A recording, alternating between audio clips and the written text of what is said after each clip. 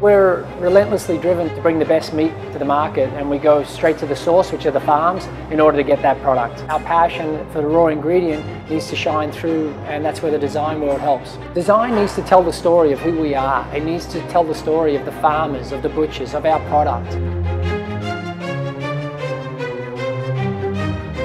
I'm a third-generation butcher from Melbourne, Australia. My grandfather was a butcher. There was also farming in his family as well. And my father was a butcher, and then I went into the family business back in Australia.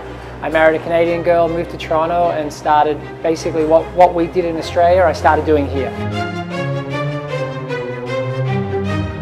I wanted my store to be transparent, so you walk in from the front to the back, you can see everything, the butchers on stage, the cooks, the meat on display, where it's from. I wanted transparency, I wanted them to see everything. I wanted it to be almost like theater.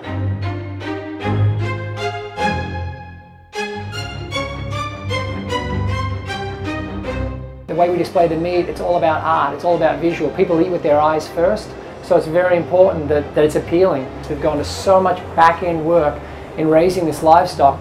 We want to display it correctly, house it correctly, package it correctly, tell you how to cook it correctly. We want to do the product justice all the way through. It's got a lot of different design elements going on, and they all unfold as you come. Spending money on design is a long-term project for your brand. You need to invest in that. The market now has become so competitive that you need to stand out, you need to be unique, and you need to tell your story. I'm Stephen Alexander, I'm the owner of Cumbrae.